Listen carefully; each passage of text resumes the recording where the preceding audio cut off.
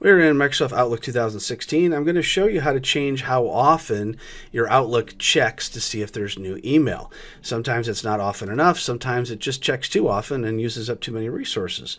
So if you click on the Send and Receive tab at the very top, go ahead and click on Send and Receive Groups, hit the drop down, and choose the Define Send Receive Groups. From here you can see your all accounts, or you can click a specific account if you have more than one in here. You'll see that, and you can see how often that it's going to check to see if there's any types of new email. We can also click on Edit, and we can choose specific folders within here, and we can click the Include selection, and we can say what's going to be included in this particular group that we're going to set up for doing the synchronization check. All right, so you can click on Schedule an Automatic Send and Receive, and by default it says 30 minutes. We can go ahead and change that to 1 minute if you'd really like to see that happen.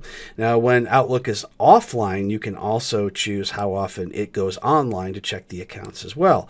So I'd say when offline, you probably want to go closer to 10 minutes if you don't want to have it online using up a lot of internet resources.